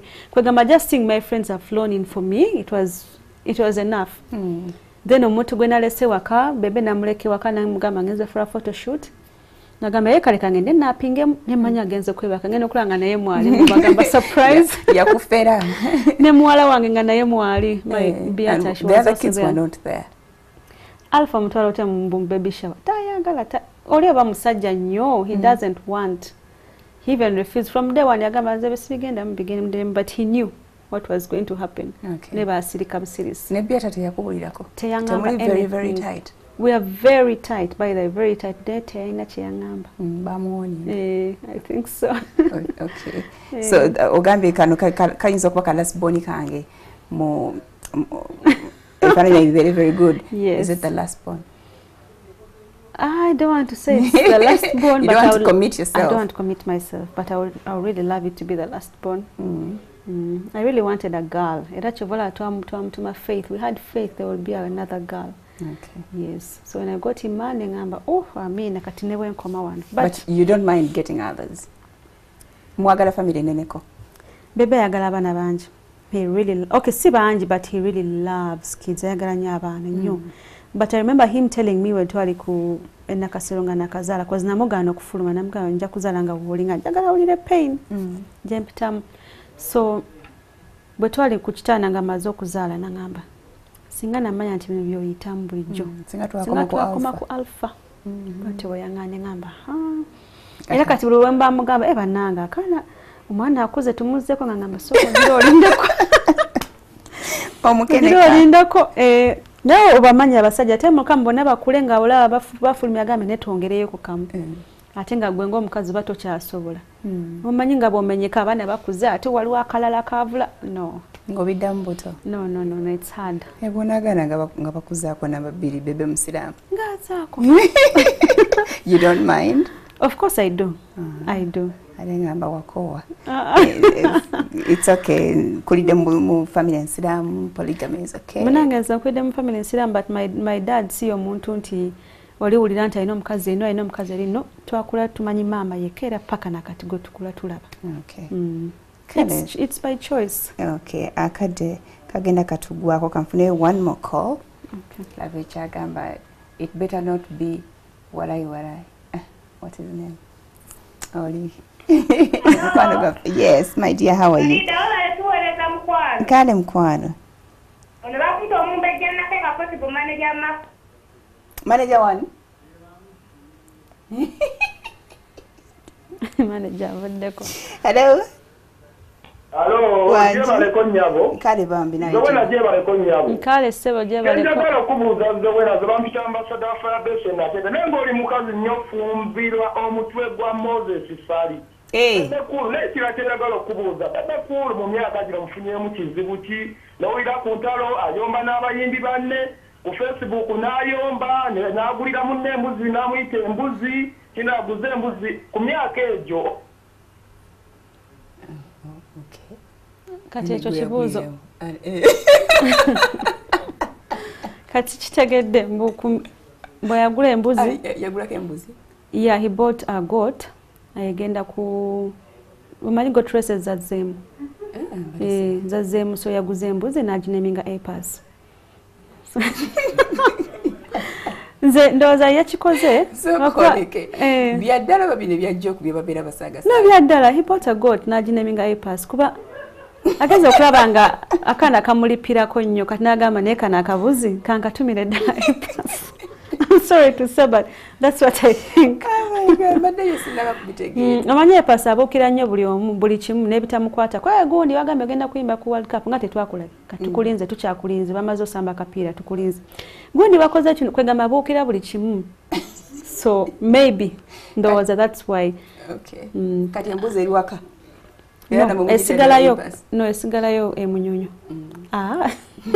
Esigalayo emunyonyo, just buy and name it. So if it wins, you get the go singer. Yes. Ekikya kyabuuziza. Agambe Bebe kule banga. Oli mukazi kika kyasobola okugumira okufumbira Bebe cool all these years. Somebody marriage for how long, Kat? We've been together for 16 years. Married for 14. Kati nze kyenyinza omugamba oyo agamba musimanyi Bebe kulinza otomufumbirwa whatever. Nze Bebe byemulabamu bingi naye bw'abanga alina omuntu we gwayagala naye n'okwanga akola ki bingi byamulabamu. Kati ebyalaba ng'ebibi nze sibirabamu bubi. Nze mulabanga omusajja he's a husband mwami mulungi and he's a good father to his children. He takes care of us. We've never lacked, like I told you when I just started. We've never lacked. He's Bebe, very responsible. Very responsible. And what people don't know about Bebe is he stands his ground. Ojagendo gavumenti gwe toyagala OTT tax. Yagambe nze njagala. Because nze enkolera kino nekino netakwogeredde gwe ate tagaanye gwe kwogera bibyo. You understand? So I think that's what people say. Bagala gene ne bandwagon. Ono bagamba kyekino tugende n'ekyo. Niye ye bwalaba nga si kyekyo yajagenda nekyawulira nti kyayagala. So I think that's how people term him, whatever they term him. But twagira kizibu kya groups, exactly. Teams so yes, so on, so exactly. So however good an idea somebody comes up with, as long as that person tali mu team, yes, that is an automatic no. Exactly. Ekyo simanyi oba bwekyo bino okubeera even in other groups. Societies, nti abantu you can never agree with the other group. nze ndowooza abantu batya. It is no, it is a bad one simply because you don't belong to that group. Abantu batya. People are scared to stand alone and say the truth. They love going with a bandwagon ne bakwogerera. I think that's church single kututa. Kati ye Bebe musajja ayina embazulu. He doesn't care what others. He doesn't care. You will say something omugambe Bebe gano mazzi. Omugambe naye abakula bakamera ekula bagamba nti mata. Kuba bogamba mata bajja kwagala nnyo. Agambe oba banjagala bati banjagala nze ndaba mazzi. That's him. And that's why people start terming him whatever they term him. But that's him. He speaks his mind. Okay. Yes. All right. So ayina abaana abatute character ye. Mu baana bo mulimu abatute character ye. Bebe ayina characters nyingi. Ayina character eno ey'ekisa. He is so giving. Ayina nnyo ekisa bw'alaba omuntu nga abona ajja kufuba ne waba talina ssente ajja genda azeewole afulfillinge amuwe. So ekisa omuntu asinza otwala ekisa kya taata we ye Alpha ne bwaba nga alina omutwalo mu nsawo n'alaba bano abaana abasaba ku street agukwata n'aguma n'omugaba nimuwadde 10. Abo abaana babateekawo buteesi baagala ssente, they're just collecting money to do this and this. Ngagamba I think God will judge me, but me I've done my best. That's him. Omwana yatwala ekisa kya taata we. And being hardworking, like pushing on, there's a goal they want to achieve, Alpha still. Okay. Those are the characters, I know. Yes. Okay. So concert is on the 3rd? On the 3rd of August, moved from Serena to Kololo Airstrip, the Dome. Serena mwari mchasobola bay? Kololo is more expensive than Serena. Really? Yes, it's way expensive. Jukira osasula ekifo ate nosasula ne dome. Dome is that big tent. It accommodates almost 4,000-5,000 people. It's really huge. Without tables, like 5,000 people. Kati fixing equipment, I assume outdoor indoor. Yes. It's easier indoor. Yes, it's easier indoor. Oyina kuleta toy wano weziri. Oyina kuleta, there's a lot, chairs, tables which are already here. There teziriyo. There's a lot. So lwaki mwakyusiza? Twakyusiza because tables is running out so fast. Ate nga abawagizi bangi, and most people abamuwagira, they come and buy the tables late. They come nebagula tickets and everything late. They think they'll find them at the door. Nenga tuba twabitunda dda. So nebatandika okuyomba. We want a bigger place. Exactly. Okay. So we had to move to a bigger place. Kalezu, thank you so much. You're welcome. We wish you the best. Thank you. Are you coming for the show? Oh, thank you. Concerts. Lwaki? Mbeerako ku TV nga mbalaba. Kale laba. Jangu tule nange. Tule nawe kumpi. Yes. Okay. Then Byonna, and then the kids. Send my greetings. And Farida Jari. Alinze erinnya lya baby addako. Ataba Farida abere Farid. Kale. Thank you so much for being a part of the show, people. We love you so much. Enjoy your weekend. I'll see you again on Monday if God wishes. Bye-bye.